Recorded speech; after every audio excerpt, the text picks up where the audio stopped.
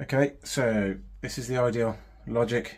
Most of the Ideal Combis are similar to pressurising the boiler. So you'll see there's two blue taps underneath.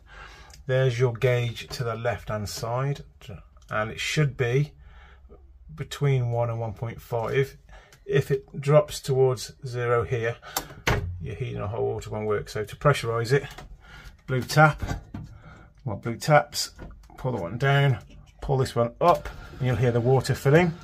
While you're hearing it fill, look at your gauge, and the gauge will slowly rise, as you can see.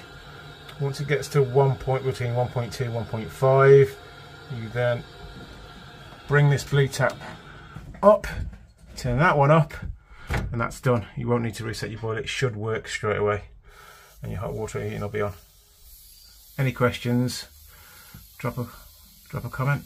I'll try my best to answer it.